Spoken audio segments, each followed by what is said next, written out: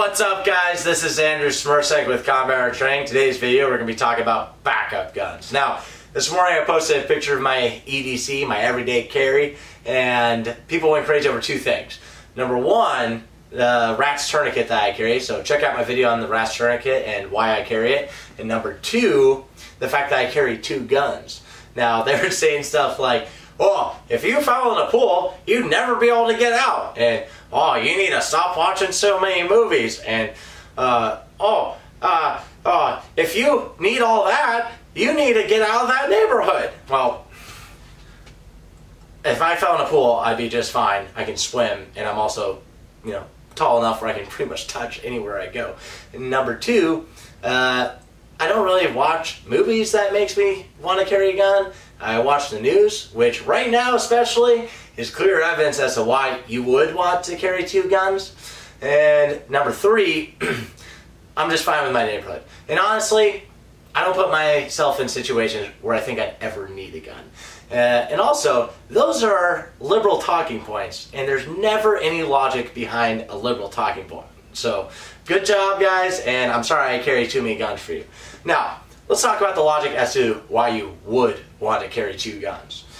I carry my first pistol, right? Because that's the gun that I'm going to go to if I have to protect myself, if I have to protect my loved ones, innocent bystanders, or anyone else, right? I carry it to save lives, should I need to. Now, if anything went wrong with that gun, I can switch to this gun. So, if I want to do a faster reload by just drawing another gun, or if I get some sort of crazy malfunction, it's easier to just draw another gun. And if I had to, I could give it to someone else, okay? There's a lot of people who don't carry a gun, and there's various reasons.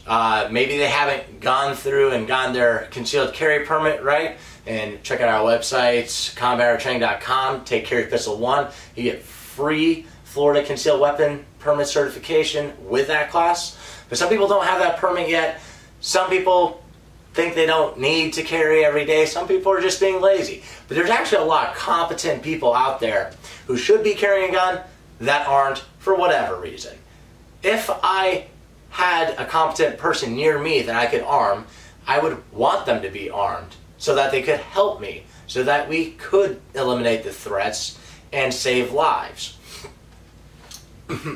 But, again, I don't necessarily think I'm going to need it, but I'd rather have it than not have it. And the other thing is people say, like, oh, that's got to be crazy uncomfortable. Guys, I use the SOE, the Special Operations Equipment Rigid Cobra Duty Belt. 2-inch belt, super thick, stiff scuba webbing, and I have one gun on this side and the other gun on this side. So I have a rigid belt and one gun here and one gun here, so it gives it equal dispersion of the weight and equal opposite points of tension. So it's actually more comfortable than just carrying one gun.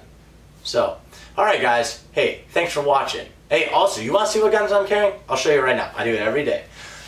First, I have my Glock 45 on my right side, and then second, my backup gun is a Glock 19.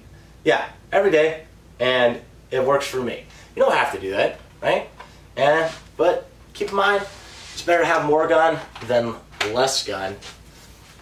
And I wouldn't advise a full-grown man to carry anything smaller than a Glock 19.